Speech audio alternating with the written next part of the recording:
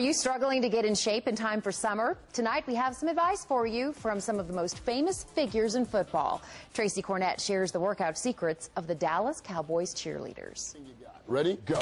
Monday through Friday for 4 hours a night, these women are sweating, jumping, and posing to maintain their seemingly perfect figures. Go, go, go. And you'll see it takes a lot of work to keep up the image. 2, 1, time. How many of you would say that right now you're in the best shape of your life? We're at our peak to most people, but inside we know we can be better. There's really no excuse for not working out.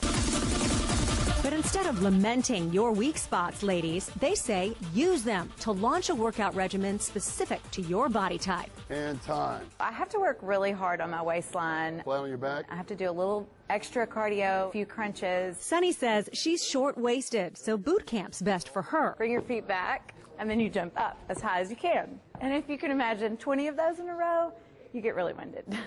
I love legs. I only do them once, maybe twice a week. And go. Squeeze your bottom, suck your stomach in, and just everything's really tight, and then go down and keep your knee right over your toe. Doing an ab workout is probably one of the easiest things you can do. So when a commercial break comes on, just go on the floor and do crunches until the show comes back on. Files the hands come together. And time is no excuse for not exercising. Many of these modern women balance work and family. You have both hands high, reach. I work all day, 9 to 5, and then I come here every evening. Jackie says the neighborhood gym is the last place she wants to go in her downtime, so she works in her workouts wherever she can. I've never taken an elevator. I won't. If I have to go 8 flights up, I walk 8 flights up.